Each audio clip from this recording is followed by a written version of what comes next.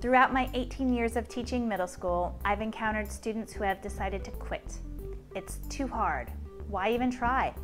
And then there are those students who seem to do everything easily. The internet hosts a wealth of lessons motivating teachers to encourage students to develop a growth mindset.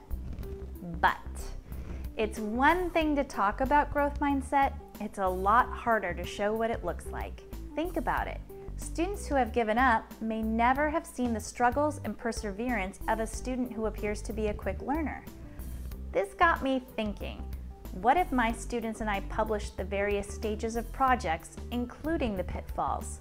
Using a common Google Slides presentation, students would submit photos, documents, and screenshots demonstrating their process, and it would be shown on a TV with a Chromebit in our classroom. Our collaborative presentation would display learning behind the curtain, providing a transparency not possible before.